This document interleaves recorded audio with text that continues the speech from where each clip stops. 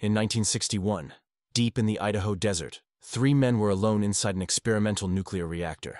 They were performing a routine procedure.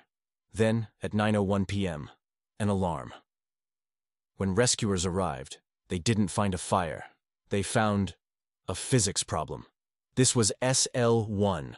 To shut it down, a single control rod needed to be lifted, 4 inches, for reasons no one has ever been able to explain. One of the men pulled it 26 in 1.5 milliseconds. The reactor went supercritical. The water inside flashed instantly to steam.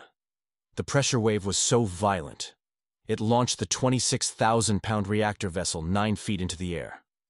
2 operators died instantly. The third was found pinned to the ceiling. But the true horror began after the explosion. Radiation levels hit 500 Röntgen per hour, a lethal dose, in minutes. Rescuers could only enter for 60 seconds at a time. The bodies were so contaminated.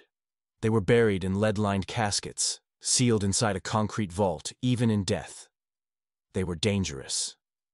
The reactor itself was too radioactive to move. It was buried, right where it stood. A permanent tomb for a 1.5 millisecond event that no one lived to explain, still curious.